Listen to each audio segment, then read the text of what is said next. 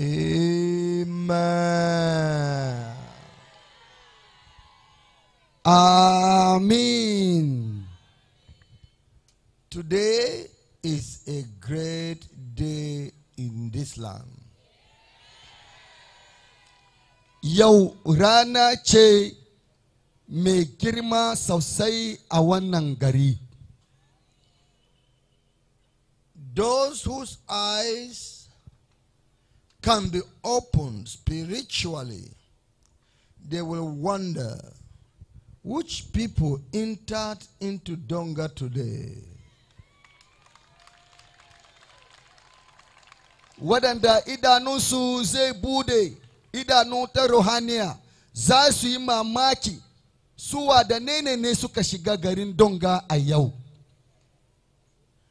When Jesus was born, the wise men saw his star in the sky. Lokacin da aka yi aihuwar Yesu, masu hikiman nan suka ganta rarinsa a sarari. Preachers have been coming, but preacher has come. Masu wa'azi sun juma suna zuwa, amma mai wa'azi ya zo.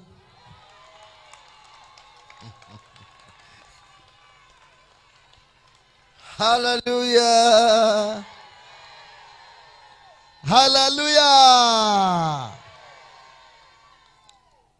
I said, those who see to the spiritual realm will be asking what has happened. Who came to Donga today? Because angels have taken up everywhere. Nace masu rayuwa ta ruhaniya za su yi tambaya, wane ne ya zo Donga har da maleku suka soko Donga yau har sun doke mataki.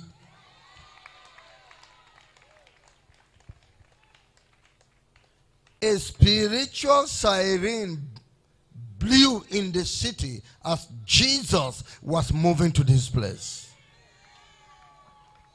Kirari ta ruhaniya ya halagba a cikin garin Donga yayin da Yesu yana yawo a cikin Donga, and was moving to this place, to this field.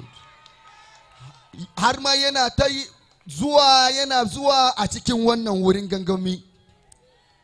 And now I announce to you, Jesus has come here. Yanzu ina sanar da ku cewa Yesu ya riga ya zo nan. Now we are going to welcome Jesus and appreciate him, our Lord and our Savior.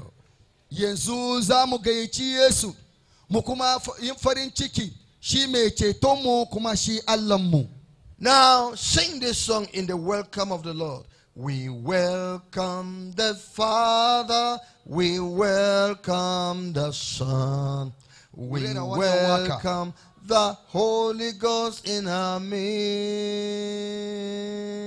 We welcome the Father, we welcome the Son, we welcome the Holy Ghost in our midst. In our midst, we welcome the Father. Welcome him. We welcome him. Hallelujah. Welcome. Thank you, Jesus. Holy Ghost in our midst. We welcome the Father. We welcome the Son. We welcome the Holy Ghost in our midst. Into our midst. We welcome the Father. We welcome the Son. We welcome the Spirit in our midst. We welcome the Father. We welcome the Son.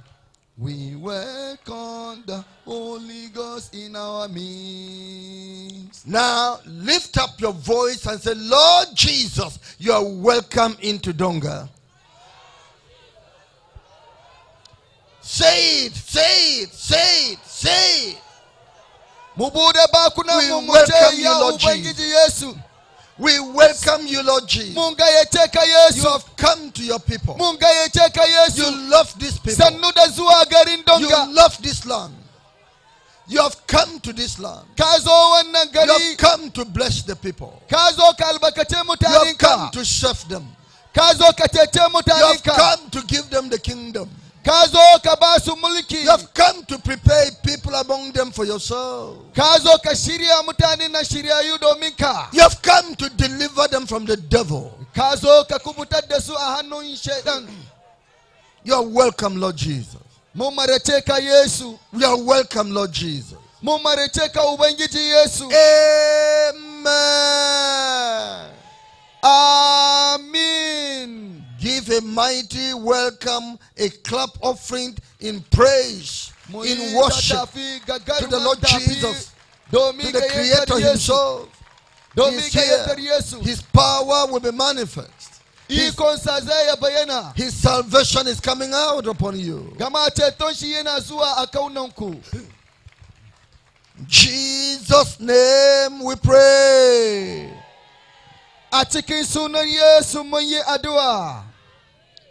Almighty Father, we bless you, Lord divine. You are welcome to Donga, Lord. You are welcome to this place. You created this place. You created these people. You have come to serve them. You have come. A few have cried out unto you. They cried for themselves. They cried for their brethren. They cried for the people of the land. Welcome, Jesus. Thank you for sending us here. In Jesus' name we pray.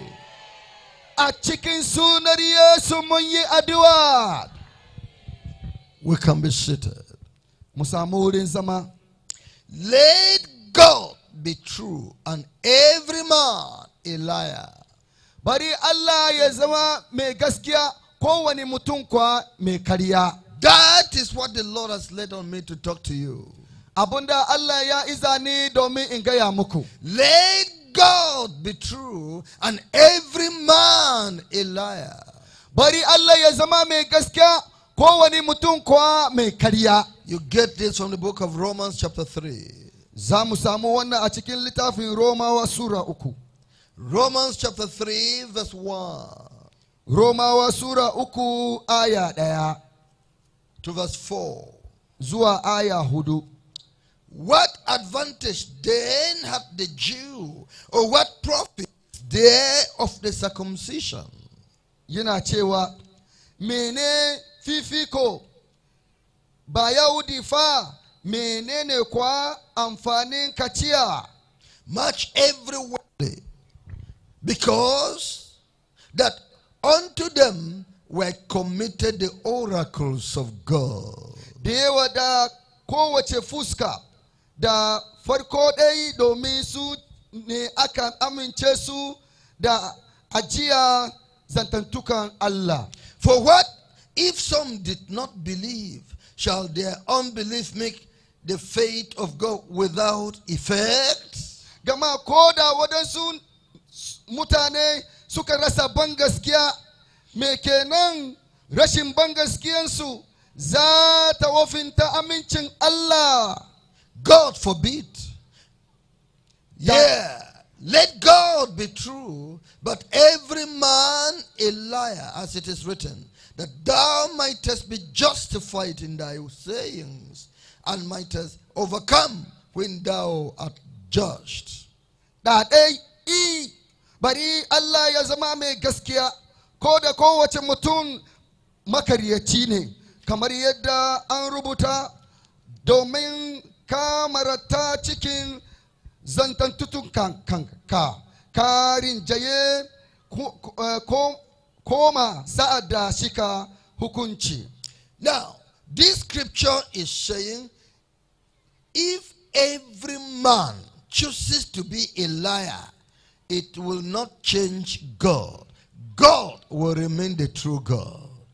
Yanzu kwa wannan aya tana cewa idan mutum ya bida ya zama mai ƙarya ko makaryaci ba zai canja sifar Allah ba.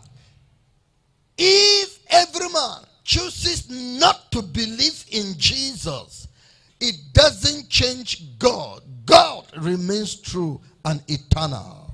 Kowane da ya ki gaskantawa Yesu ba zai canja Ubangiji ba.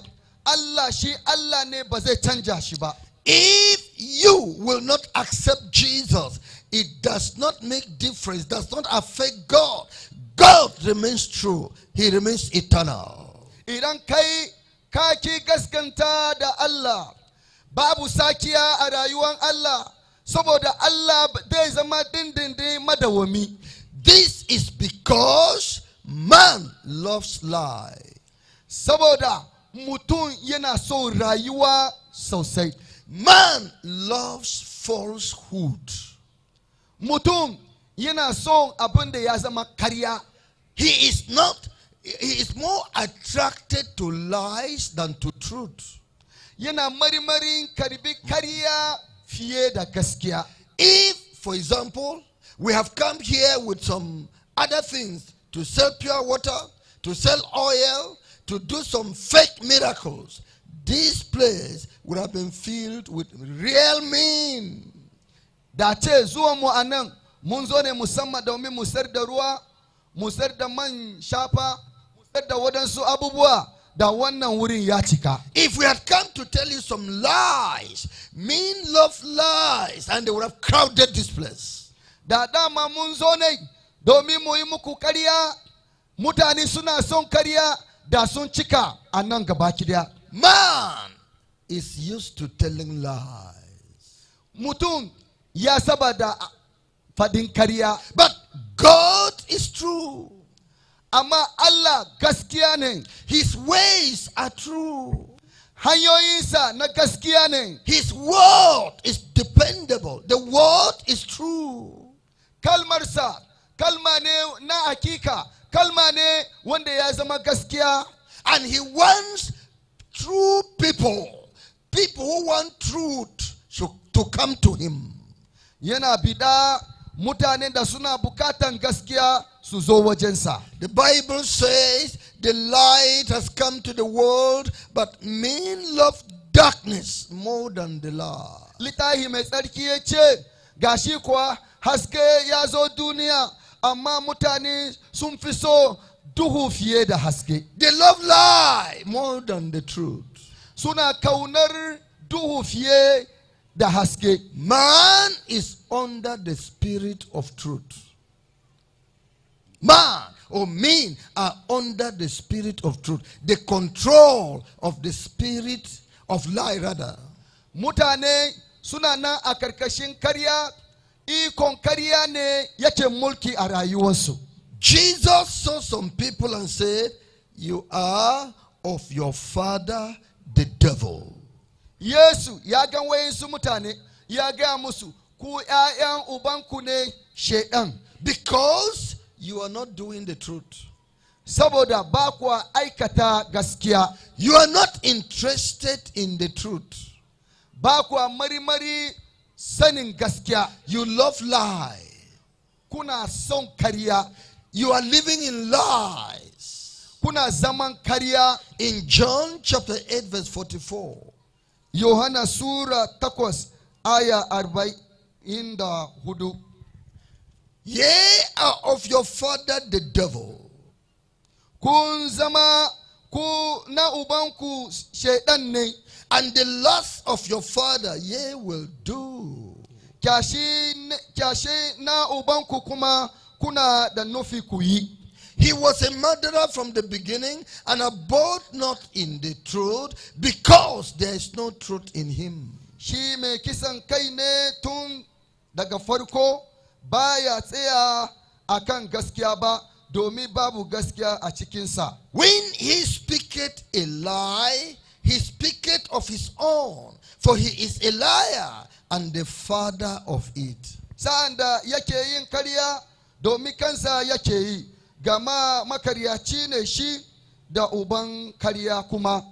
Yes, apart from the God of truth that lives in the world, the creator of the world, there is the spirit of lie, which is Satan, that is controlling human beings. Haka ne, banda ma uba na karya da yake azama a duniya, akwai ruhu na duhu da yake mallaka a nan duniya. When you don't love God, the God of truth, you love Satan, the spirit of a lie. Idan ba ka ma son Allah, Allah da ya zama mai gaskiya, tabbatacce ne kana son shedan, ruhun karya yana cikinka. When you don't follow God, the God of truth, then you are following Satan, the spirit of lie. Idan ma ba ka bin Allah, Allah uban gaskiya, aka kuwa kana bin shedan, ruhu na karya yana cikinka. Satan is a liar. Shedan makaryaci ne. His words are lies. Kalmominsa na karya ne. If satanic preachers come here, they will be telling you lies. Idan masu wa'azin shedan sun zo nan, za su rika gaya muku karya. Because they are of Satan. Saboda su sun zama na shedan ne. Yes, the works of Satan are lies. Haka kwa, ayyukan shedan sun zama na karya ne. Even the miracles that Satan will do for you, they are lies. Ko al'ajibai ma wanda shedan zai yi maka sun zama karya ne. They look surprising. You wonder at them, but the Bible calls them lying wonders. Sun zama abin mamaki ne gare ka. Kai ma kana mamaki domin ganin su, amma littafi mai tsarki ya kira cewa al'ajibai na karya. The activities of the devil, be it in church or in the society, are activities of lies. Ayyuka na shedan da suna faruwa a cikin kasa sun zama ayyuka na karya ne. The people of Satan are liars. Mutane da sun zama na shedan sun zama makaryata. The Bible tells us about man and lying. Littafi mai tsarki ya mana magana game da mutum da kuma karya. The Bible is talking about you. Littafi mai tsarki yana magana game da kai. He said in the book of Psalm 58 verse 3. Yayi magana a cikin littafin Zabura ansin da takwas aya uku. Psalm 58, I read verse 3. Zabura ansin da takwas aya uku. The wicked are estranged from the womb. They go astray as soon as they be born, speaking lies. Miyagu sun ware dama tun daga cikin ciki, tun haihuwarsu sukan rate hanya, suna yin karya. Have you noticed this about yourself? Ko ka iya gane wannan game da kai?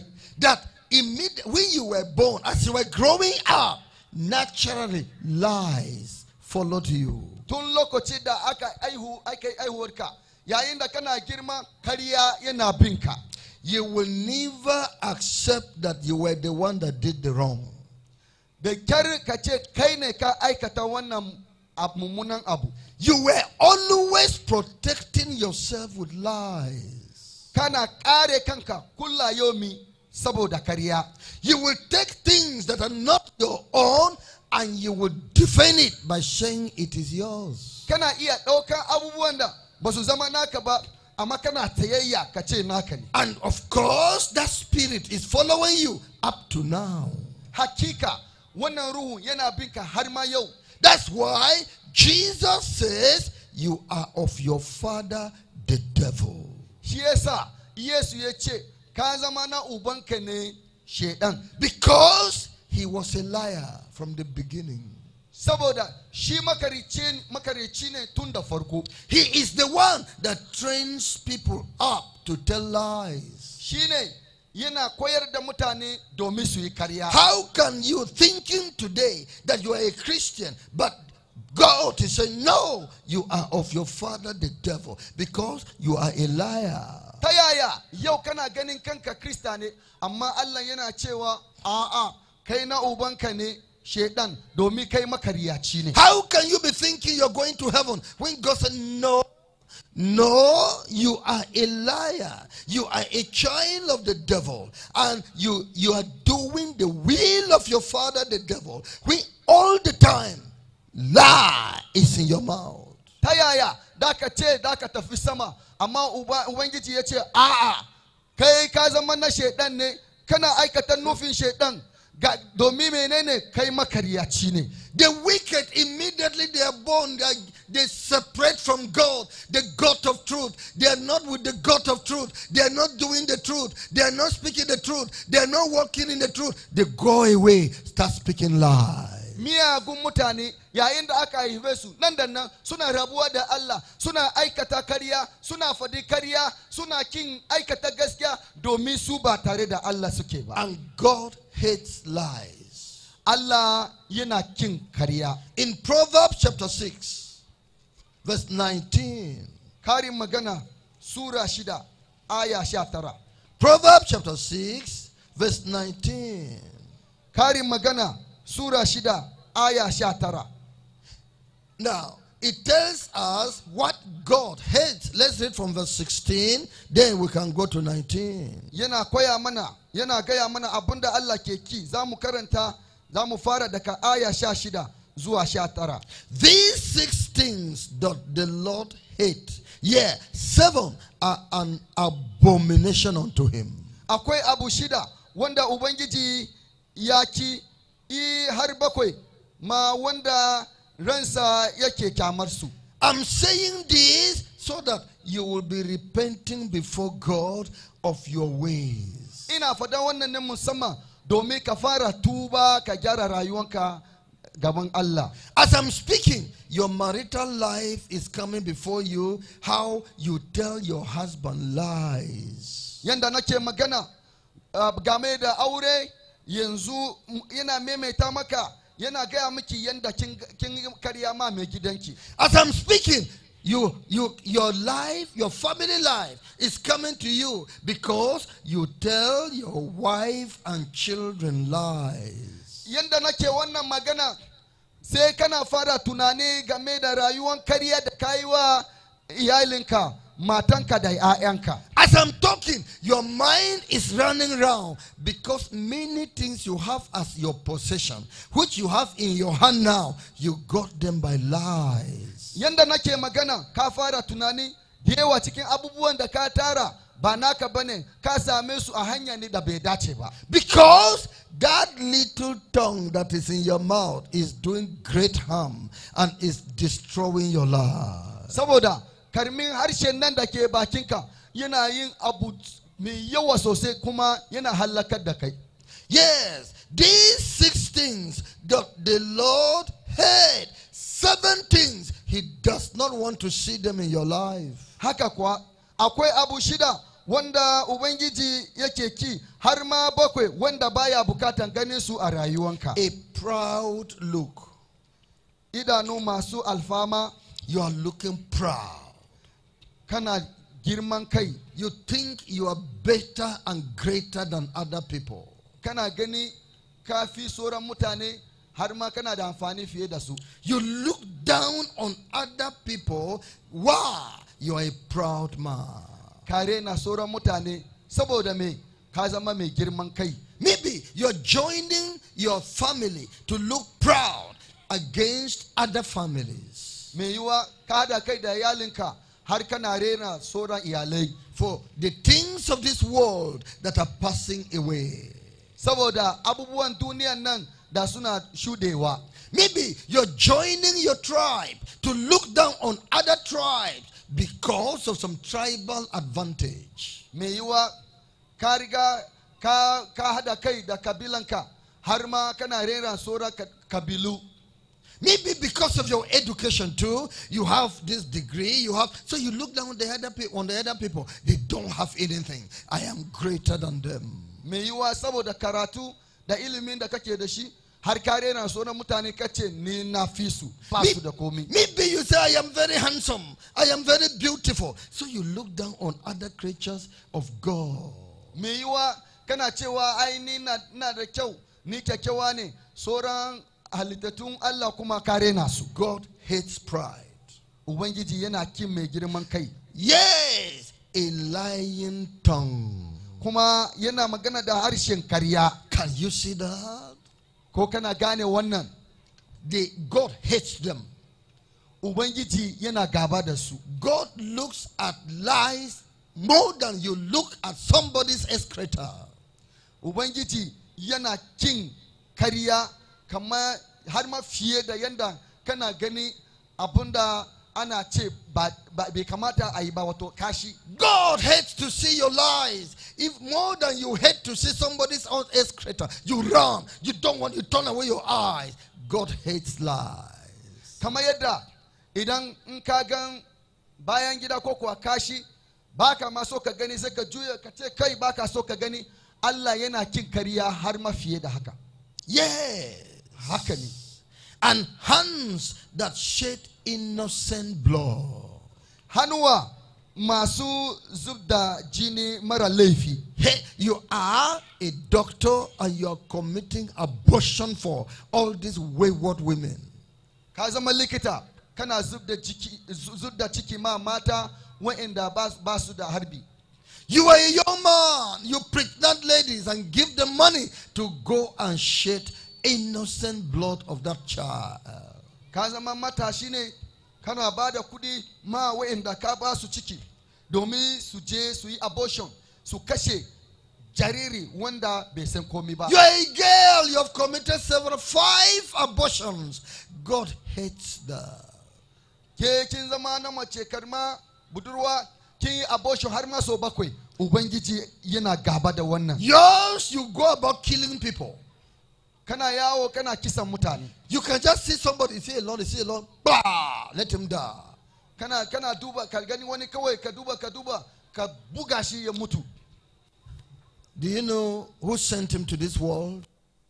Ka san wanda ya aiko shi nan duniya. Do you know that the God sent that person to the world has a reason why he's in the world?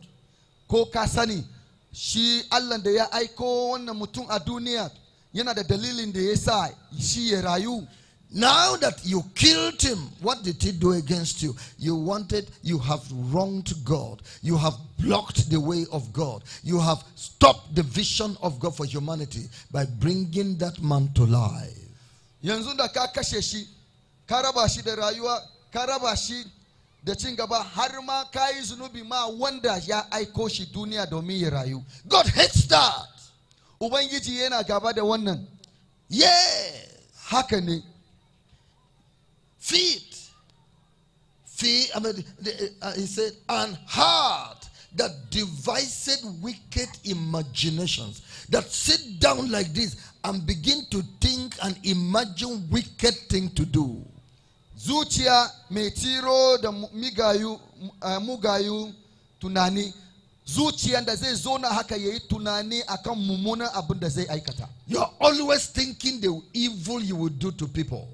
Kullum kana tunani mummunan abu, mungu abu da zaka yi ma mutum. You always sit down among your friends and all. You are even the one leading them, planning the next evil to do to humanity. Kana iya zama tare da abokanenka har ma mai yiwa kai ne kake shugabancin su. Kana tunani mugu abin da zaka yi ma mutane. The Creator hates that. Mahalici yana gaba da wannan. He didn't give you a heart to give to Satan. Bai baka zuciya domin ka baiwa shaidan ba. That is what the Lord is saying. And he said, and feet that be swift in running to mischief. Ya kuma kara da cewa kafafu masu samri gudu garin yin kyaita. And heart that devised, he said verse 19, a false witness that speaketh lies. Aya ta 19. me shaidan zur wanda yake furtawa da kariya. You are to give a witness between this person and that person. And you know that this person did evil to his fellow. You know that he did evil, but they bribe you. Or you want to show false love. You begin to tell lies against the innocent. Ka samu zarafi domin fada gaskiya ka shaida sakanin wannan da wannan. Amma saboda ka karba toshiya ko kuma ya canja tunaninka sai kai karya ma wancan. And because you told lies against the innocent, some of the innocent people are in prison today suffering because of your lying lies.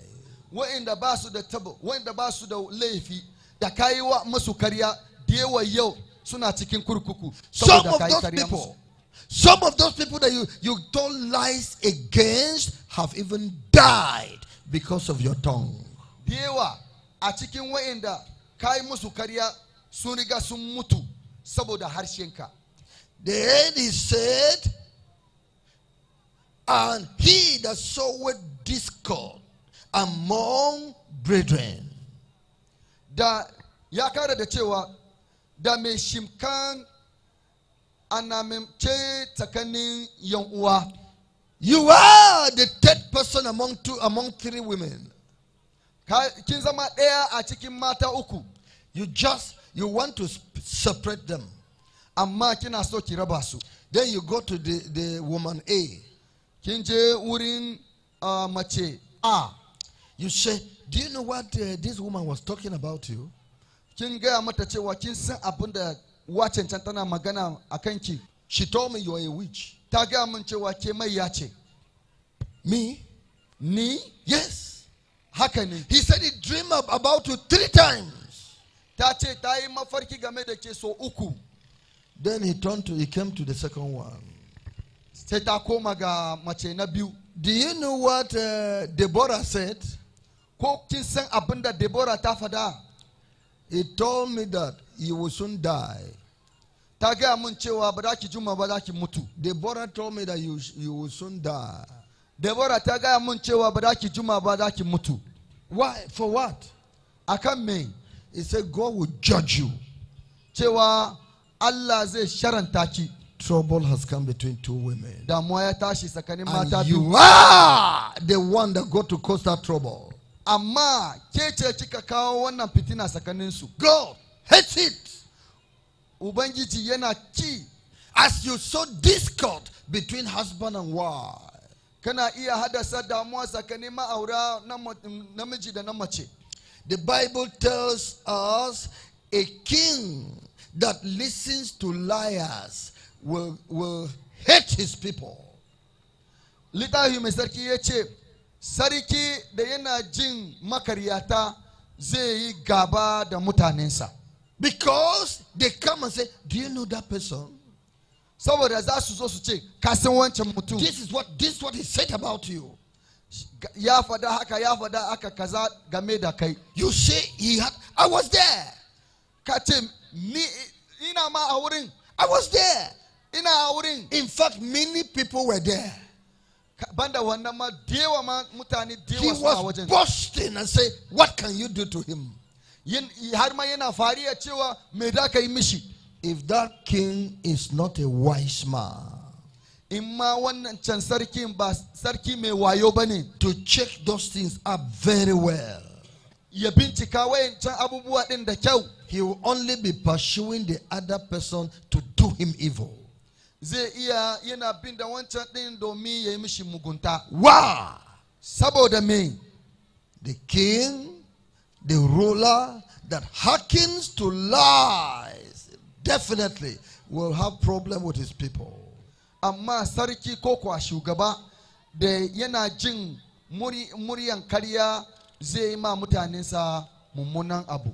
That is what the word of God is saying in Proverbs chapter 29 verse 12. Wannan shine abin da kalmar Allah yake fada.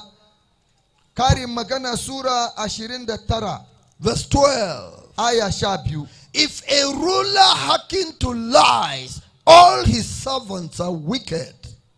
Idan mai mulki ya kasa kunne ga jin karya, dukan barorinsa za su zama miyagu. Even the good servants that are to help him, he will be seeing them as wicked. Why? Lying tongue. Ai ma da mutane da ya kamata su taimaka masa, amma zai gan su kama mummunan mutane ne saboda karya. The person that is telling you lies and you are believing the lies, that person actually is destroying your life. Duk wanda yake gaya maka karya kana kuma amince da shi, wancan mutum zai halaka da rayuwanka. The person that is telling you lies over your wife, lies over your husband, lies over your children, and you are believing that lie, is destroying your family. Duk wanda yake maka karya akan matanka, karya akan ƴaƴanka, karya akan mai gidanki, yana shirye ne domin ya halaka da rayuwanka. The person that is telling the ruler of a city lies is destroying the government of that ruler.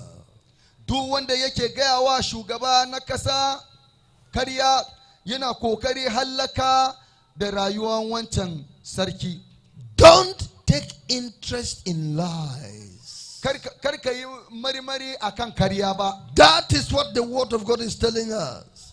Wannan ita ce abinda kalmar Allah yake gaya mana. But what interests sinners is lies. Abinda yake ba masu zunubi mari shine karya. Look at it in the book of Psalm 62 verse 4. Mu duba Zabura 62 aya 4. What interests sinners is lies. Abinda masu zunubi suke mari shine karya. You want to hear lies. Kana so ka ji karya. They only consult to cast him down from his excellency. They delight in lies. They bless with their mouth, but they curse inwardly. Basu shawara komi, basu so ture shi daga daukakansa. Suna jin dadin karya, suna sa albarka da baka, amma daga zuciyarsu suna la'anta suwa. If the devil wants to make you separate from your father, separate from your brother, it's just to come and speak lies. Idan Iblis yana so ya raba ka da ubanka, ya raba ka da yan uwa, ya raba ka da mahaifinka, zai zo ya kawo kalman karya. You, how many people have you separated from each other because of your lying tongue? Kai kuma fa mutane nawa ka raba su da zaman lafiya saboda harshenka na karya. Because through lying you get money. Saboda karya ka amshi kudi. Through lying they can promote you. Saboda karya za a girmama ka. You think the good is in lying.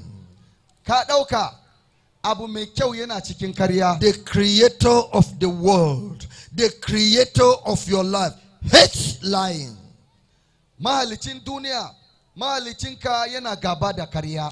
That is what God wants you to know. Abunda Allah yake bukata ka sani. In Psalm 78 verse 36. Zabura 70 verse 36. Zabura 70 da 78 verse 36. Zabura 78 aya 38. Da shida.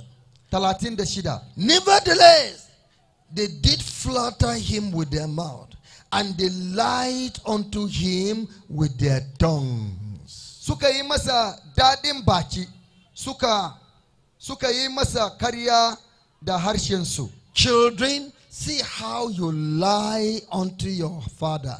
Ya'ya, ku duba yadda kuka yi wa ubaninku karya. You acted lies. Kun aikata karya. Wife, see how you lied unto your husband. Mace, ki duba yadda kika yi wa mai gidanki karya. Many women will tell their husbands, I have never known man. Since I was born, I kept myself. No man has touched me. But it is a lie. Mata da yawa suna iya gawa mazansu, ni ban taba sani namiji ba tunda aka haife ni ban taba sani namiji ba amma kariya ne. I say the wicked turn away from God and goes into lie right immediately he is born. Na gaya muku miyagu suna rabuwa suna juye baya wa Allah tun lokacin da nan aka haife su. Lie. Kariya. Some sit down and forge lies. Wadansu suna zauna sai su sarrafa kariya. In the book of Job, chapter 13, verse 14. Ayuba Sura 13 aya 14. Job 13, verse 14. Ayuba Sura 13 aya 14. Wherefore do I take my flesh in my teeth and put my life in my hand? Komi ya faru zan gwada arziki. Now, I'm talking here about forging of lies. Anan ina magana akan sarrafa kariya. Job 13 verse 4. Ayuba Sura 13 aya 4. But ye are forgers of lies. Ye are all physicians of no value. Amma ku masu kiran kariya ne, masu maganin banza dukanku. The certificate you are holding is not your own. You are a liar. You forge that certificate. Takadan ilimi da kana rike da shi ba naka bane, amma ka sarrafa shi na kariya ne. The result that you have in your own certificate is not a true result. It is a forgery. Takadan ilimi ko kwa risoti wanda yana hannunka ba naka bane, amma kariya ne kai a ciki. The land you are occupying is not your land. You forge the document. Wannan fili da kake mallakanta ba filinka bane, amma ka je ka sarrafa shi na kariya ne. I'm telling you what people are doing. Ina gaya muku abinda mutane suke yi. Our God is the God of truth. Allahmu Allahn gaskiya ne. But where are the creatures? All liars. Me yasa halittu sun zama makaryata? Where are the men lying? Me yasa mutane suna kariya? Where are the women lying? Me yasa mata suna kariya? Where are the children? All children of lies. Me yasa ƴaƴa sun zama ƴaƴan kariya? That is the concern of God. Wannan abun ya dame Allah sosai. Yes. Haka ne. It's the concern of the Almighty. Abun ya dame Allah madawwami sosai. Let somebody say he's a Christian. Bari wani ya ce shi Krista ne. If the first thing that will happen to show that this man's Christianity is under question mark, he is turning away, you will see lies in him. Abu na farko da zai sa shi da iya gane cewa shi bai zama Krista na kware ba, kariya zai shiga ciki. Check up with many pastors, you will see lies. Ka duba pastoci da yawa zaka gan kariya. Like how many people are seated here? They say, the crusade of Donga was great. We have 50,000 people in attendance. Za iya tambaya mutane kamar yadda mutane suna zaune, in an tambaye su mutane nawa suka zo crusade din, za su ce ai 50,000 crusade din ya bunkasa. Somebody said, so Satan, the father of lies, suffer a lot from demons. Wani ya ce shedan da ya zama uban makariyata yana shan wahala sosai a hannun aljannu. Because since that kingdom is a kingdom of lies, they don't tell the truth there. Da yake mulkinsu ya zama mulkin kariya ne, ba su ma fada gaskiya a cikin mulkin din. When Satan asks a demon, did you go to that city? He said, Master, nobody is alive again in that city. I've finished it. Idan shedan ya tambaye aljanni, ka je wancan birnin ne aljannin zai ce shugaba ba koma birnin kuma na gama da shi. When Satan comes to that city, everybody is moving up and down free. Nothing has happened there. Yes, you are a father of lies. You are raising children and demons of lies, and you will suffer from their lies. Idan shaitan ya je wannan birnin ya ga mutane suna yawo rayayye, to gashi shaitan kai ka zama uba makariyata kuma kana rayuwan kariya ne, gashi kana wahala saboda kariya. Yes, in Isaiah chapter 40 verse 40. Ishaya Surah 40 ayah 40. Isaiah chapter 40, I read verse 40. Ishaya Surah 40 ayah 40. I'm talking about people that turn aside into lies. Ina magana ne game da mutane da suka juya saboda kariya. They turn aside, they backslide, and they become liars. Sun juya suka yi awon baya sun zama makariyata. It is Psalm 40 verse 4. Psalm 40 verse 4. Zabura 40 ayah 4. The Bible tells us here of those people. Littafi mai sarki ya gaya mana game da wayannan mutane. Blessed is that man that maketh the Lord his trust, and respected not the proud, nor such as turn aside to lies. Mai albarka ne mutum wanda ya mai da Ubangiji abin dogararsa, baya ba da girma ga masu girman kai, da waɗanda ke ratse wajen karya ba. You say you are a child of God, you are backslidden because lies are in your mouth now. Ka ce kai ka zama dan Allah ne, amma kana awun baya saboda karya na bakinka. That is the life of sinners. Ita ce rayuwa masu zunubi. Let God be true and every man a liar. Bari Allah ya zama mai gaskiya, kowane mutum kuwa mai karya. They fight with lies. The real war is going on. They fight each other, but with lies. Ana yaki, ana fada, suna fada da junansu sosai saboda karya. Jeremiah chapter 9 verse 3 to 5. Irmiya Surah 9 daga aya 3 zuwa 5. You are fighting people by telling lies against them. Kana yaki mutane saboda kana musu karya.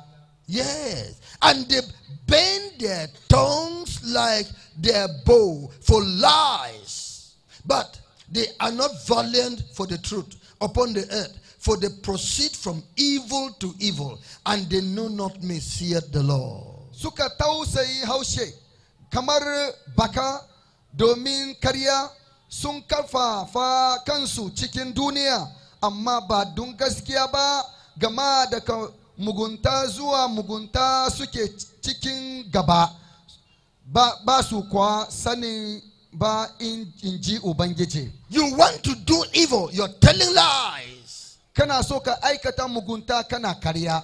You gather people so that they can fight one person, but you're telling lies to those people.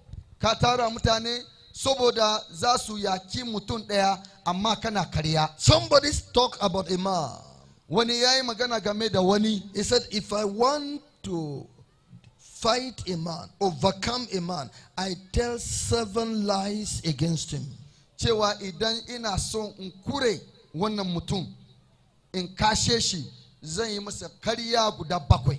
7 lies. Karya guda 7. If it defends lie 1, people will say, Idan ya iya kare kanshi saboda karya na farko, mutane za su ce aha. If it defends lie 2, people say Idan ya kare kanshi game da karya na biyu, mutane za su ce By the time he is saying even the number 5 thing is a lie, people will say ba amma tuma in yana cewa karya na 5 din nan ba gaskiya bane, mutane za su ce You mean you cannot accept any one thing? Za su tambaye shi, kana nufi ba da ka yadda ko daya a cikin su ba? By the time the man is still saying the number 6 thing is still a lie against him, Many people who want to leave. This man is not ready. He's not ready to tell the truth. That is the tactics of a sinner, of a wicked person.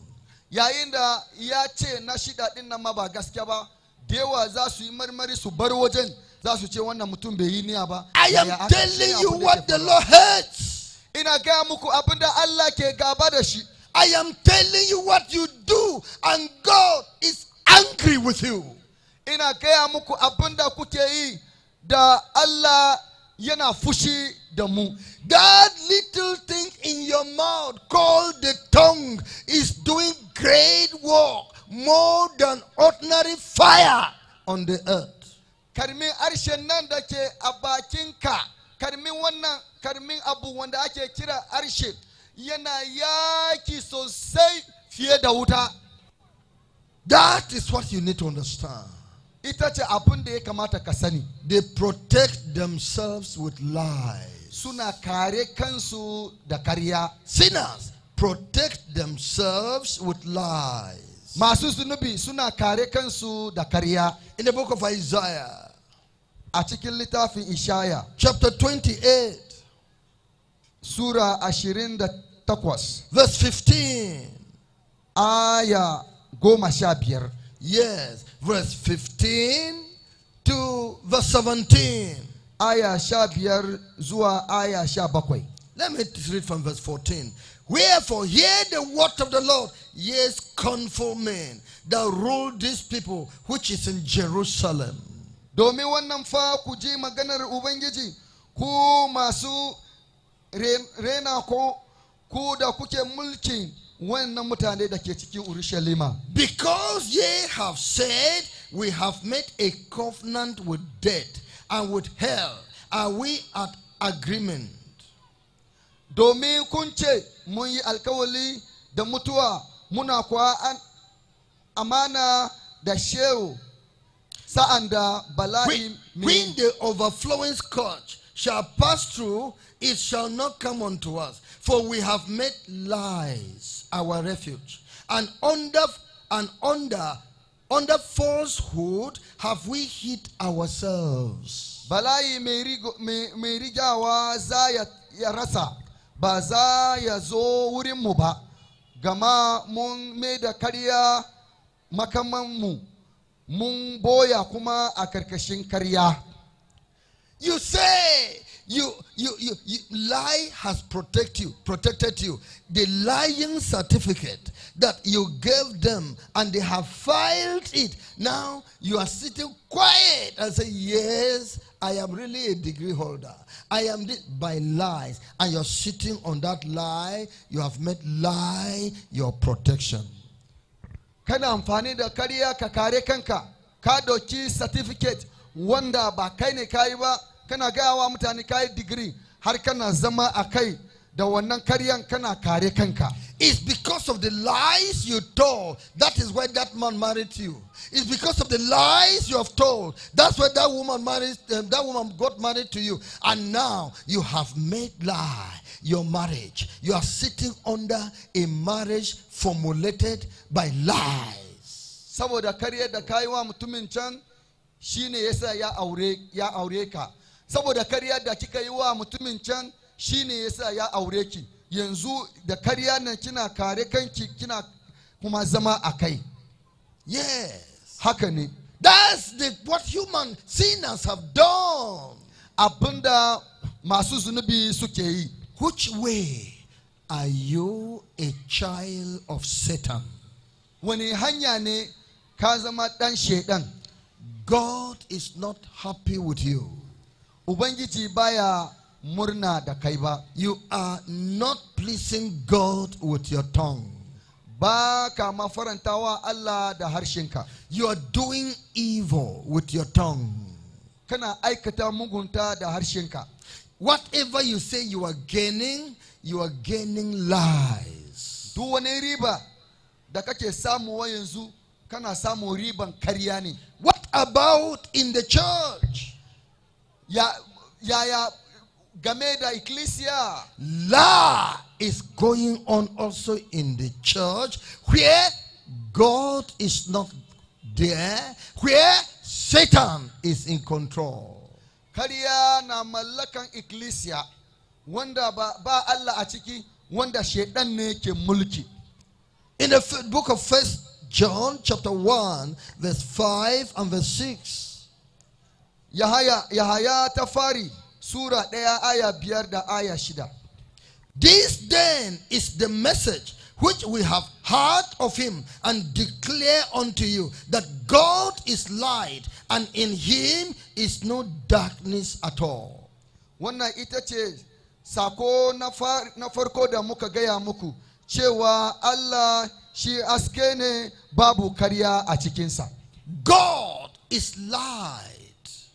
Ubangiji Allah shi ya zama haske ne. There's no darkness in God. Babu duhu a cikinsa.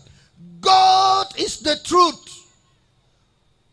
Allah gaskiya ne. There's no lie in God. Babu karya a cikin Allah. God is righteous and holy. Allah shi mai adalci ne kuma mai tsarki ne. There's no sin in God.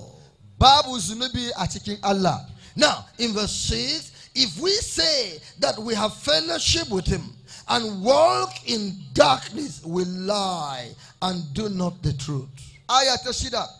Gama idan mun ce muna zumunci da Allah, amma kuma ba mu tafiya cikin gaskiya ba mu na a cikin haske, muna cikin duhu. That pastor that says a man of God and that is your pastor and that is looking to sleep with you is a liar. He does not know God. He's telling you lie that he's a Christian. Wannan pastor da yake cewa shi ya zama mutumin Allah ne, har ma yana fama ya kwana da ke, ba shi ba pastor gaskiya bane, amma makaryaci ne. That choir master that is singing and turning for God and says, for Jesus, I love Jesus, but is touching you, asking you to come for, he will sleep with you, has even pregnanted a lady. It's a liar. The truth is not in him. It's a child of the devil. Wannan shugaban mawaka da ya ce shi ya zama dan Allah ne, yana tattabaki, har ma yana gayyatan ki zo ku yi lalata, har ya iya ba ma wadansu ciki. Wannan ma shugaban mawakan baya nan a cikin gaskiya ba, yana cikin karya, yana cikin duhu. That woman that is doing well in the church but is in witchcraft, is that elder that is in witchcraft in the church and is saying is for God. He will offer long prayers. He will read the Bible. He's a liar. He does not know God. Wannan da yana cikin ikkilisiya ko kuma matan nan da tana cikin ikkilisiya na cewa ni na Allah ne, har ina kwazo sosai, amma mai ya ce maye ne, wancan ba na Allah bane, na duhu ne. You who attend church, you have been going to church all these years, but you're still a drunkard. You have going to church all these years, but you still in the government and everywhere, you are a liar. You are not a Christian. You're telling lies. You're going to church to pretend you are not a Christian. Ku wayanda kuna cewa ai kun zama ƴaƴan Allah ne, kuna tafiya ikkilisiya kowane lokaci, kuna da kwazo, kuna yin haka, amma mashaya ne, makaryata ne, kuma masu sata ne, kuna iya sata ma a gwamnati, ku ba mutanen gaskiya bane, makaryata ne. Yes, man turns away from truth when he is born. Mutum ya juya baya wa gaskiya a lokacin da aka haife shi. Why God is saying this is that God should be justified when he is judged. Nobody should point hand against God when he is bringing judgment on people. Dalilin da yasa Allah yana wannan magana, domin shi mai aminci ne, ba za same shi da laifi ba yayin da yana sharanta ma mutane. Nobody should point hand and say God should be condemned, that God has not done well when God is punishing people. Ba wanda zai kashe Allah, ya ba wa Allah laifi yayin da yana sharanta mutane, ya ce Allah bai yi daidai ba. Their tongue is telling lies. Harshen su na faɗa ƙarya. What they are not, they will tell you they are. Abinda ba su kai ba za su ce su sun kai. What they cannot do, they will tell you they can do it. Abinda ba da su iya yi ba, sai su ce za su iya yi. What they have done, they will tell you they didn't do it. Abinda suka yi, da su ce ba su yi ba. Children of lies. ‘Ya'yan karya. Now, what about the prophets? Yaya game da annabawa. The prophets also prophesy lies. Annabawa suna annanci da na karya. The prophets prophesy lies. Annabawa suna annancin karya. In the book of Jeremiah chapter 14 verse 14. A cikin littafin Irmiya Sura 14 aya 14. The prophets will never speak the truth, they will tell lies. Annabawa ba su fada gaskiya, amma suna fada karya. The things that didn't happen, they will say it happened. Abunda bai faru ba, da su ce ya faru. Then the Lord said unto me, the prophets prophesy lies in my name. I sent them not, neither have I commanded them, neither spake unto them. They prophesy unto you a false vision and divination, and a thing of naught, and the deceit of their own heart. Sai Ubangiji ya ce mani, annabawa suna annacin karya da sunana, ban aike su ba, ban kwa umurce su ba, ban kwa yi masu magana ba, suna yi muku annaci da ruya ta karya, da dubawa, da aikin wofi, da rundunan zuciyarsu. Can you see? I didn't send him to be a pastor. He went and be telling you lies and changing my truth so that you should all turn away from me. Ka kwa gani ni ban aike shi ba, ban iya bashi sako ba, ya juya kanshi ya zama pastor domin yayi maka karya domin ka yadda da shi. I didn't send him to go and be an evangelist. He is going from village to village, doing atrocities, telling lies there to turn away people from myself. Ban aike shi ya zama mai bishara ba, yana yawo kauyuka da birane, yana jujjuya mutane da harshen karya domin su bar hanya da ya kamata su bi. They bring water to you to buy and say this water is holy water. If you drink this water, it will go. The power of God is inside. It will do like this. It will do like this. It's a lie. God says they are lies. They are liars. He didn't send them. Sun kawo ruwa muku har ma suna sar da shi. In kun sha wannan ruwa zai yi muku haka, zai yi muku haka. Karya ne, makaryata ne, ban aike su ba, abinda suke yi karya ne. The water is the water of the word of God. What I am preaching, you're hearing now, is the water of the word of God. It's the water of life. If you believe what I am saying now, you are going to be cleansed. Your tongue is going to be cleansed. Your heart is going to be cleansed. That is the real water of life. Ruwan kwa ita ce ruwan kalma madawami, kalma mai rai. Idan kun gaskanta wannan wa'azi da nace yi, idan kun gaskata da kalman nan da kuke ji, wannan ruwan rai zai tsarkake ku, zai mai da ku ku zama masu albarku. They bring to you oil and say this is anointing oil. Go and put it in your business place. Go and anoint your house. Go put in your tongue. Drink it. They are liars. Suna kawo muku mai, sun kira shi man shafawa.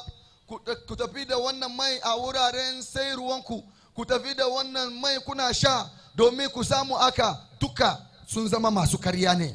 Those things are not true. They are giving you demonic spirit. They come and say we are prophets, we are preachers, we are evangelists. They are bringing demons to you to render your situation worse than you have been. Wayan abubuwa ba su nan da gaskiya ba, suna ba ku ruhun aljanu ne, suna zuwa wurin ku su ce su sun zama masu bishara, sun zama masu wa'azi, sun zama pastoci, suna ba ku ruhun aljanu su juye rayuwanku, damuwanku yayi kari. These prophets prophesy lie. They look at you and say, I see death before you. I am seeing that in 3 weeks you are dying. The Lord has shown me that your uncle has already prepared date for you. But then there is a solution. God has shown me how there is a solution. And if you can give this amount of money, if you can do this, and I will fast for you, I will pray for you, and something will happen to your uncle.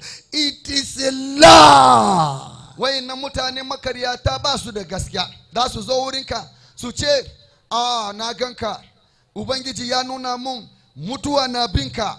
Ba da ka juma ba, sauranka da kwanaki kaɗan ne, ko kuma za su ce ya saura makonni 3. Kawunka yana so ya kashe ka. Idan ka yadda ni zan taimake ka, zan yi maka addu'o'i har ma da azumi domin canja wannan. Karya ne. God says he didn't send them. Ubangiji Allah ya ce bai aike su ba. That dream he said he saw, that vision is the imagination of his heart. Wancan ruya, wancan mafarki da ya ce ya gani tunani ne na zuciya. That is what, and yet you preferred lies than truth. Duk da haka, kun fi so ƙarya fiye da gaskiya. Because he is promising you salvation without repentance. Wancan mutum yana maka alkawarin ceto ba tare da tuba ba. He is not telling you to stop your sins. He is not telling you to stop your wicked life, to confess your lies. No, he is just saying, God will bless you. God will do it for you. I will bless you. It's a lie. God says he didn't send him. Bai iya ya gaya maka cewa da ka samu ceto ta wurin canja rayuwanka ba. Bai iya ya baka hanya da zai canja ka ba. Shi dai kawai yana maka alkawari. Karya ne, Allah bai aike shi ba. You are following that truth, it will never work. That lie, it will never work for you. Kana bin wancan karya ba zai amfane ka ba. That is why we have so many preachers in the world. That is why many preachers have preached on this ground. Many preachers have come here. They have not been able to save people. Why? They are telling them lies. Dalilin kwa shi ne muna da masu wa'azi da yawa a wannan wuri da yawa sun riga sun zo sun yi wa'azi a nan amma ba su iya canja mutane ba domin masu karya ne. How do you think you will be saved except you ask God to forgive your wicked life, your dirty life, forgive you for your lying tongue, and that God will change you and make you righteous? How do you think God will bless you in your sin? Yaya kana tunani za ka canja? Yaya kana tunani za ka samu ceto? Sai ka rabu da muguntanka, sai ka rabu da harshen karya, sai ka karbi Yesu. Yesu ne zai canja ka. The Bible says, he that hideth his sins shall not prosper. You're hiding it from your friend. You're hiding it from your leader. You're hiding it from your husband. You're hiding it from your wife. You have never confessed and you know it is a lie. You're sitting on a lie. How can you be saved? You will never prosper if you hide your sin. Littafi mai sarki ya ce duk wanda ya boye zunubinsa ba zai ci gaba ba. Kana boye zunubi ma matanka, kina boye zunubi ma mai gidanki, kuna boye zunubi ma shugabaninku, kuna boye zunubi har ma kuna zama akan karya, yaya za ku ci gaba? It is the truth that will make you free. It is when you hear the true gospel from the true God, from the true messenger, then you will receive the spirit of truth walking in your life to give salvation to you. Sakiyan yana iya zuwa ne ta wurin jin gaskiya, gaskiya a bakin Allah, ba gaskiya a bakin wanda ya aika. Haka din kwa zai kawo sakiya a rayuwarmu. What is the end of liars? Menene karshen makaryata? The people who are telling lies. Wa'inda suke fada karya. Some people, God told them Jesus is the Son of God. They say no. If you refuse to receive Jesus, to believe that Jesus is the Son of God, you have made God a liar. Dewa ana ga musu cewa Yesu dan Allah ne, amma sun ki ba su yadda ba. Idan ka ki gaskanta Yesu dan Allah ne, ka mai da Allah mai makaryaci. In the book of 1 John chapter 5, A cikin littafin Yahaya ta fari Sura 5 verse 10. aya 10. He that believeth on the Son of God hath the witness in himself. He that believeth not God hath made him a liar, because he believeth not the record that God gave of his Son. Wanda ya ba da gaskiya ga dan Allah yana da shaidan a cikinsa. Wanda bai gaskanta Allah ba ya mishe shi makaryaci. Da shike baya gaskanta shaida wadda Allah ya yi a bisa ɗansa ba. You are charging God with a lie because he said Jesus is his Son. Kame da Allah mai karya saboda ya ce Yesu ɗansa ne. If you do not understand, ask questions, but don't charge God with lie. In ma baka gane ba, ka yi tambaya, amma kada ka ce Allah makaryaci ne. Let all religions of men be lies, but God be true. Kowane addini na mutane su zama addinin karya, amma Allah mai gaskiya. God cannot change. God cannot be a liar. Allah baya sakiya, Allah ba zai zama makaryaci ba. He sent Jesus into the world to save mankind.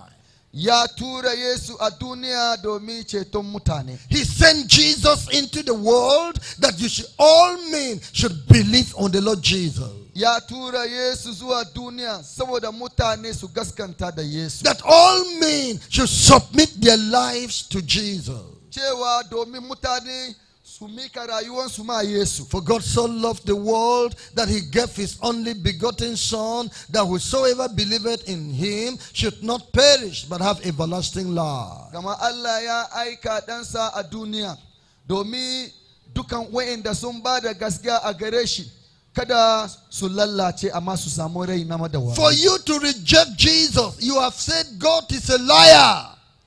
Amma saboda ka ki Yesu, kana cewa Allah ya zama makaryaci ne. Because you do not understand the words, you are thinking it after manner of men on earth. You say God doesn't have a wife. Did God tell you he has a wife? Did God tell you he gave birth to Jesus? Listen, Jesus and God the Father, God the Holy Spirit is one person. Saboda baka gane kalman ba, kana cewa Yesu ai shi ba dan Allah bane saboda Allah bai da mata. Allah ya ga maka cewa yana da mata ne, ba wai Allah ya haifi Yesu ba. Ka ji da kyau, Allah uba da Yesu ɗaya ne. God said, let us make man in our image. Man should be like us. Allah ya ce, bari mu yi mutum cikin kamaninmu, domin mutum kuwa ya zama kamar mu. Man is body, soul, and spirit. Three separate persons in man. Separate body from the soul, being separate from the spirit of man is separate. Mutum ya zama jiki, yana da rai kuma ya zama ruhu, duka gababuwa nan duka daban-daban ne, amma sun haɗu sun zama mutum ɗaya. Man is one person, but is three separate being personalities in him. Mutum shi guda ne, amma yana da gababuwa guda uku a jikin shi. And so God created man to resemble him, to be like himself. He is three separate persons, but one God. Saboda haka Allah ya halici mutum domin ya zama da kamaninsa, domin shi Allah ɗaya ne, amma yana da kashi-kashi uku. God the Father, Jesus Christ, and the Holy Spirit are three separate persons, but one God. As the body, the soul, the spirit in man are three separate things, but one man.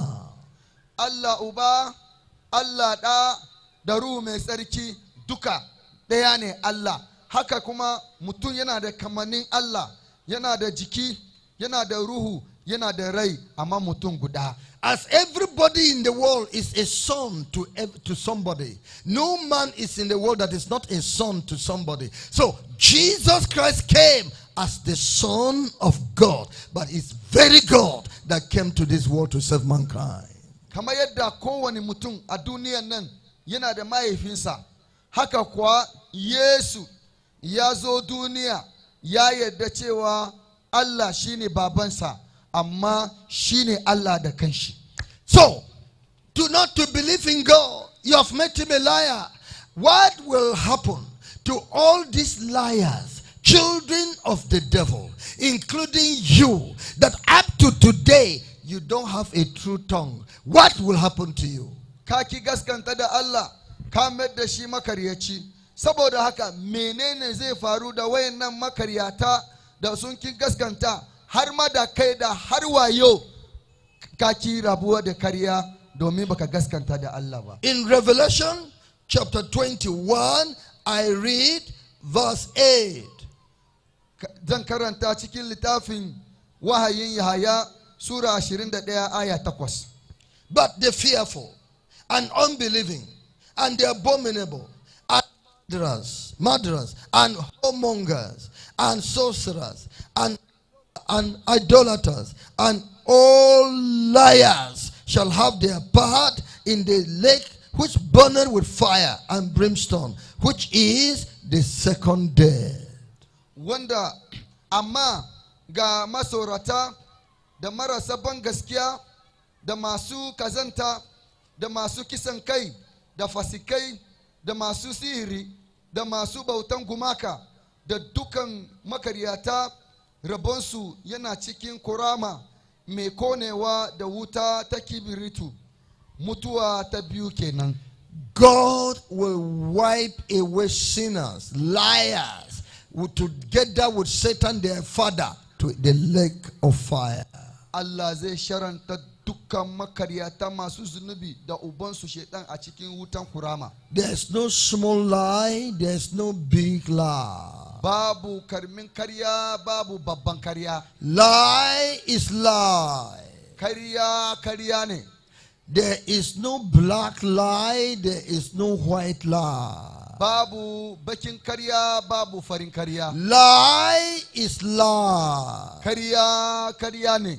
And the Lord has come to deliver you from the danger of the life of lie.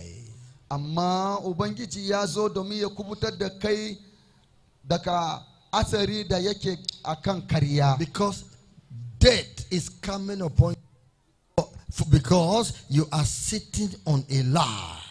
Mutuwa kwa yana zuwa akanka saboda kana zaune akan karya. Judgment is coming upon you because you have told lies. Sharia na zuwa akanka saboda kafa da karya. But the Lord has sent us to tell you He can forgive you.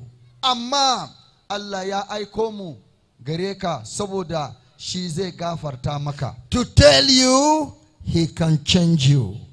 Saboda ya gaya maka cewa zai canja rayuwanka. He can change your tongue.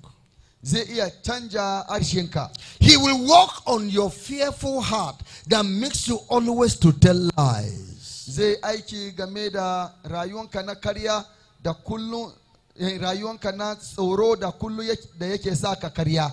He will take over your life to provide for you so that poverty should not be the reason why you are always telling lies. Zai aiki a rayuwanka ya raba ka da talauci da kullum yake sa ka kai karya. Jesus tells us in John 14 verse 6. Yesu ya gaya mana a cikin littafin Yahaya sura 14 aya 6.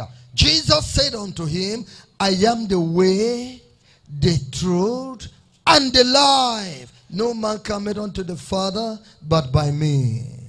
Yesu ya ce masa, ni ne hanya, ni ne gaskiya, ni ne rai, ba mai zuwa wurin Uba sai ta wurina. Come to Jesus, He will put you in the truth. Zo wurin Yesu zai adana ka akan gaskiya. Come to Jesus, he will give you the spirit of truth.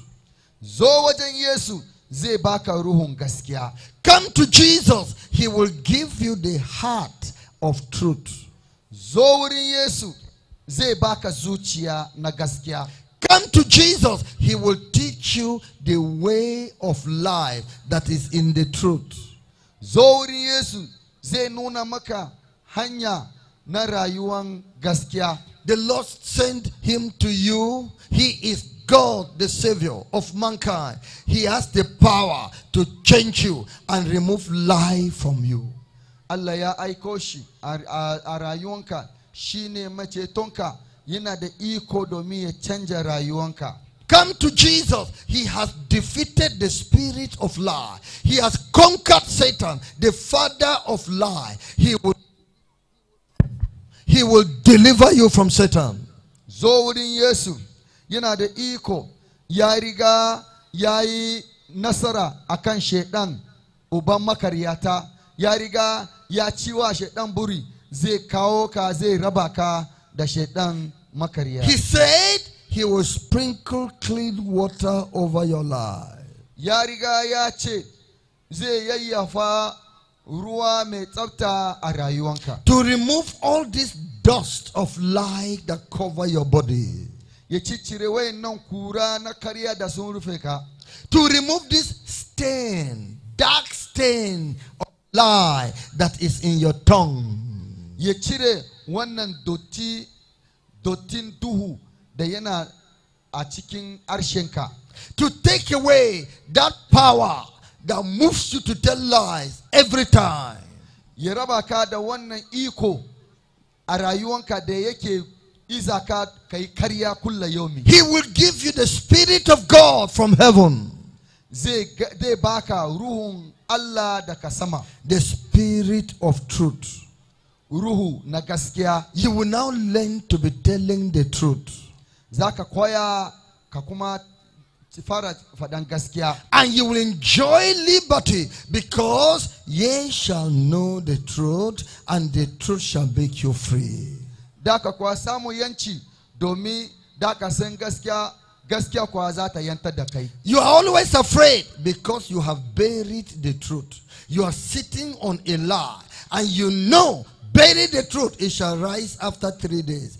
What you have spoken as a lie, the truth shall be discovered to your shame. Kulla yomi kana tsoro domin ka riga ka binne karya.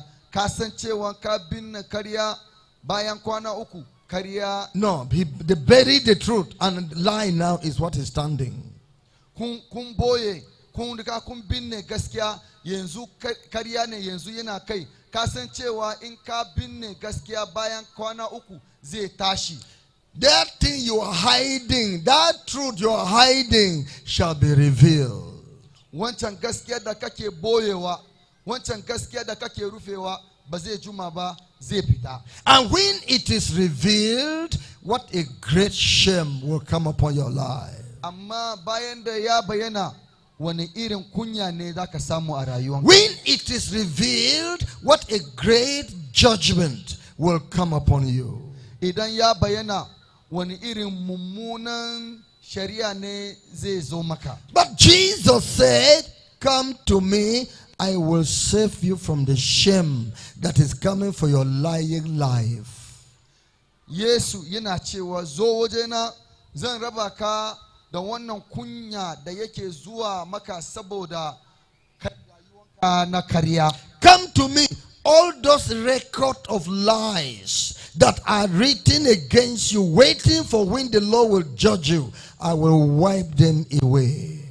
Zo wajena, wannan rahoto ko kuma ajiya na karya da suke a rayuwanka, zan share su, raba ka da su. Come to me, my blood that I shed on the cross shall wash lie out of your life, shall change your life, and wash away every kind of sin out of your life. Zorina jini da na zuba akan giciye zai wanke ka da kowane rayuwan karya, ya kuma raba ka da kariya. Come to me. I will separate you from that employment of lies. Some people have employed you. You have been telling lies because that's the job you are eating with.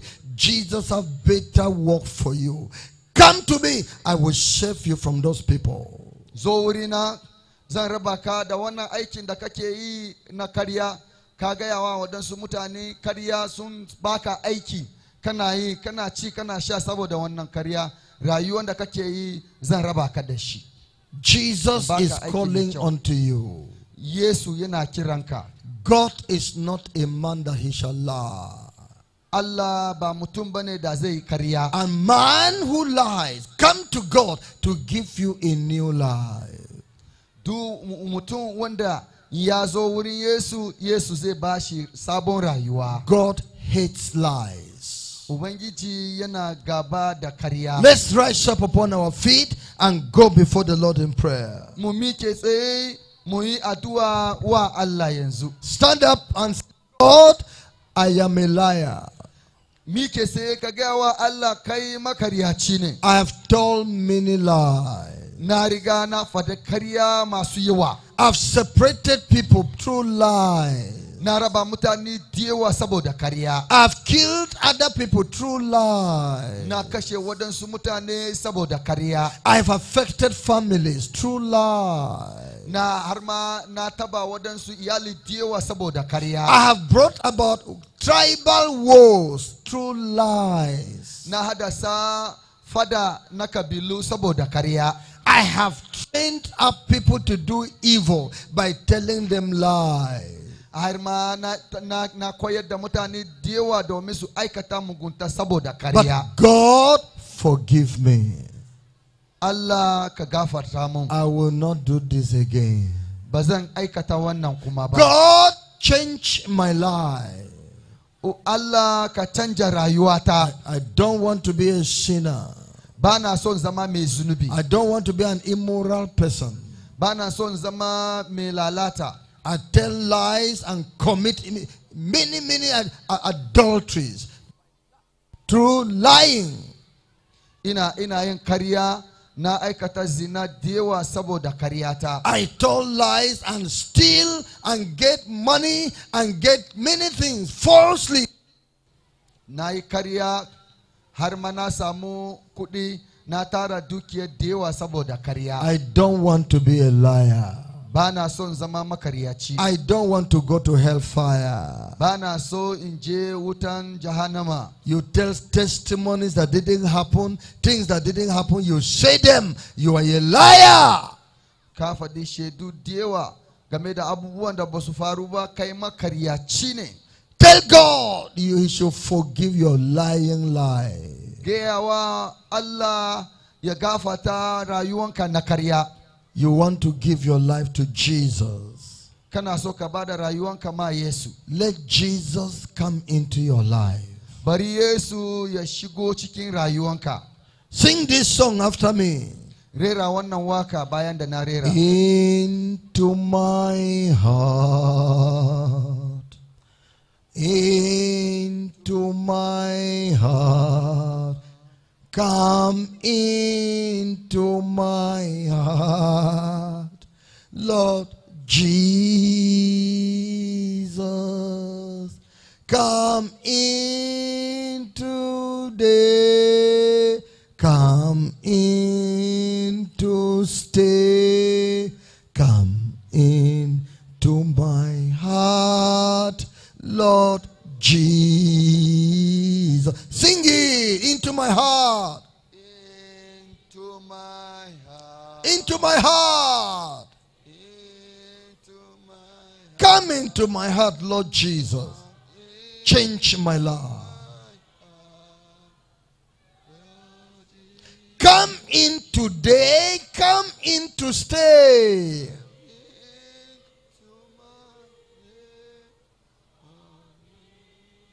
And change my life from sin.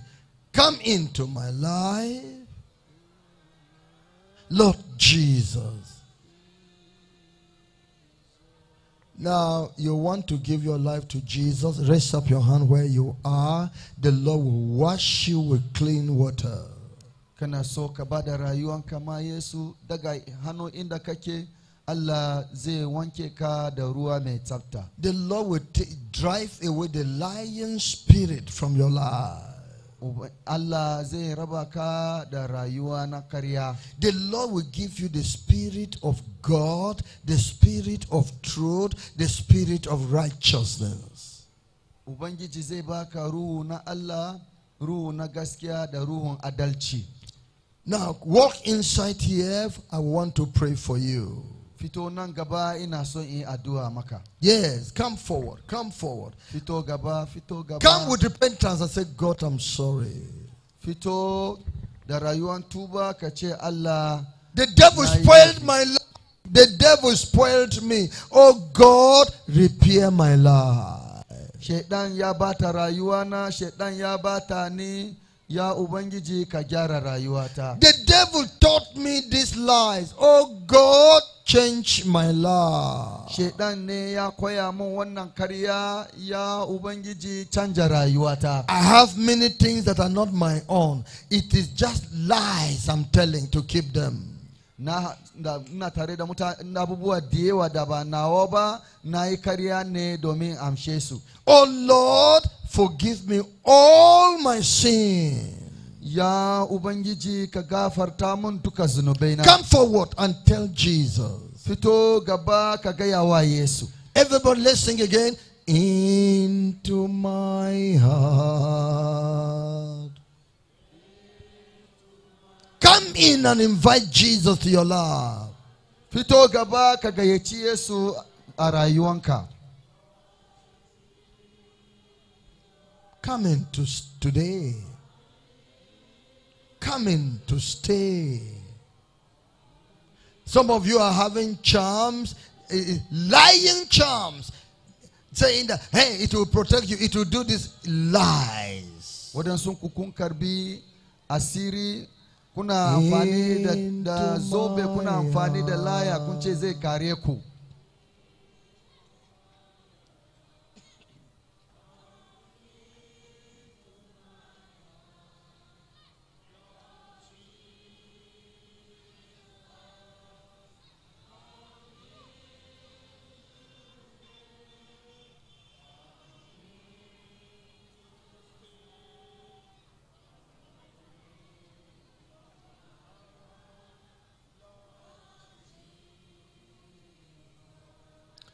Now, tell Jesus to come and save you from the devil. Yanzu gaya wa Yesu ya zo ya raba ka da shaitan. You don't want to die a sinner. Baka so ka mutu a cewa kai mai zunubi ne. Every kind of sin you have committed, may God forgive you. Tell him. Kowane irin zunubi da ka aikata bari Allah ya gafarta maka, ka gaya masa. Every kind of sin, may God forgive you of it. Kowane irin zunubi bari Ubangiji ya raba ka da su. Amen. Amen. I want you to pray this prayer with me. Ina so ku maimaita wannan addu'a tare da ni. Say, Lord Jesus. The message you have just listened to is a production of Holiness Revival Movement Worldwide. Holiness Revival Movement Worldwide is a non-denominational ministry that is given to the propagation of Christ's righteousness and holiness in churches and nations of the world through crusades, revival meetings, production and spread of holiness literature and materials. For other spiritual materials, messages or inquiries, contact us on 0816-902-3948 or 0805-683-4323. You can also reach us through our email address, holinessrevivalmovement@gmail.com. God bless you. For God so loved the world that he gave his only begotten Son, that whosoever believes in him should not perish, but have everlasting life. For God sent not his Son into the world to condemn the world, but that the world through him might be saved. Hallelujah.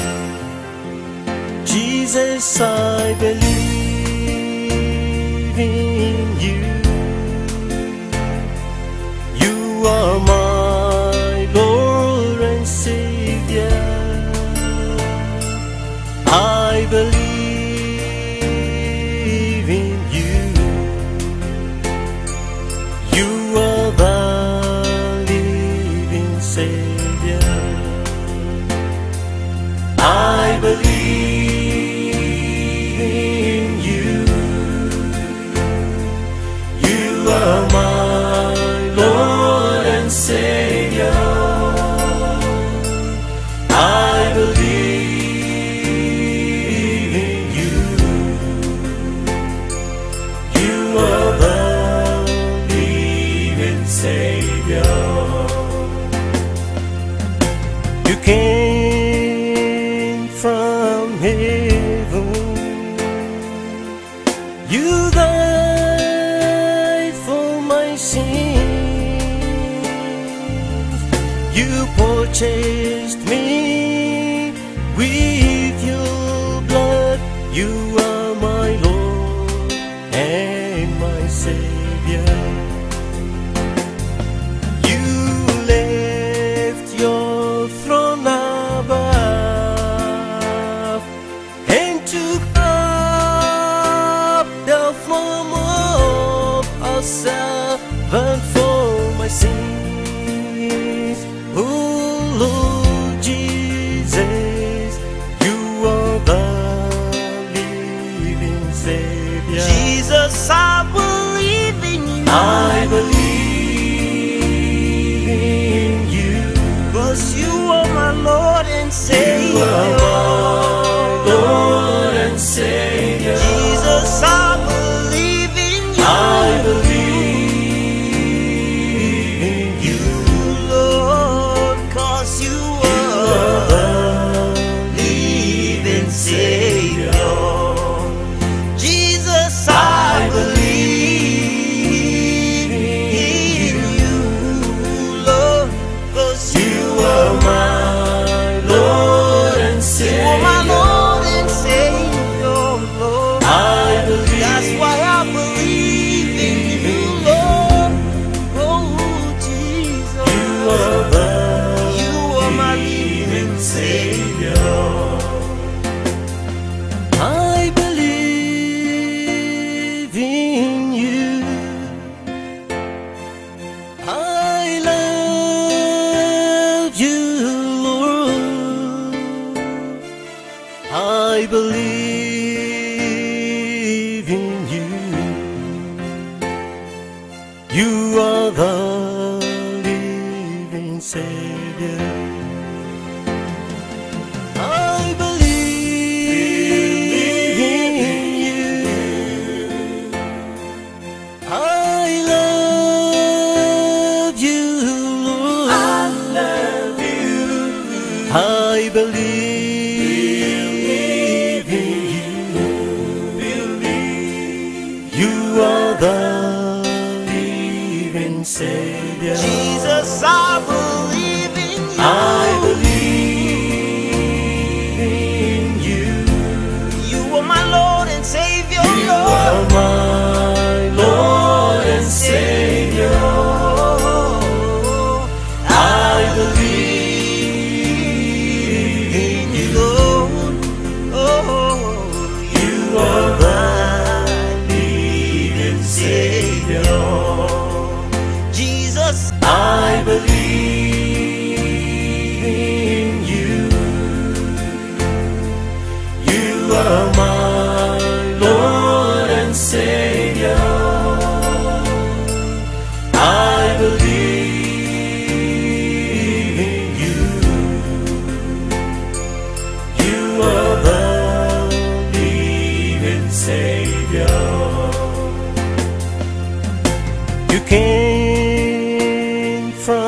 heaven.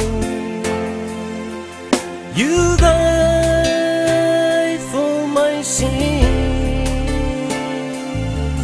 You purchased me with your blood. You are my Lord and my Savior. You left your throne above and took up the form of a servant for my sins. Oh Lord Jesus, you are the living Savior. Jesus, I believe in you. I believe in you. 'Cause you are my Lord and Savior. You are my Lord and Savior. Jesus, I believe in you. I believe in you. Lord, 'cause you are the living Savior. Jesus, I believe in you, Lord, 'cause you are my Lord and Savior. my Lord and Savior, Lord. I believe. That's why I believe in you, Lord. Oh, Jesus, You are you are my living Savior. I believe in you. I love you, Lord. I believe in you. You are the